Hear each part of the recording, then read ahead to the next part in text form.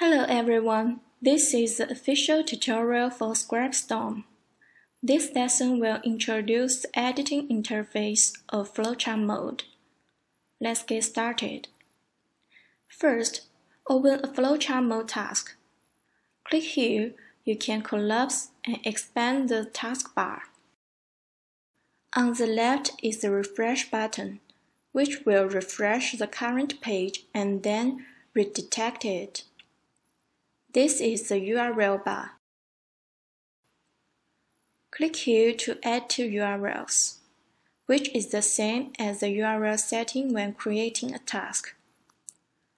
Pre-login is usually used to log into the script websites. You can also use it to do some other operations. About Solve Captcha, Open Proxy, and Web Security option. You can refer to the tutorial in Smart Mode.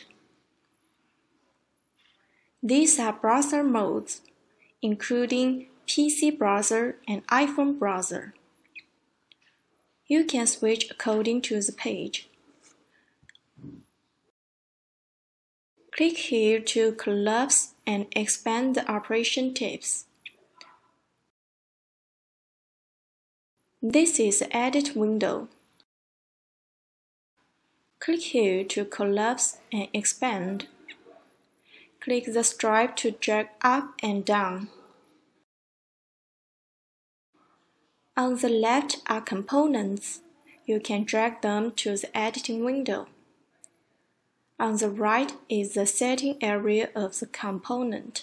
That's all for today. Thank you.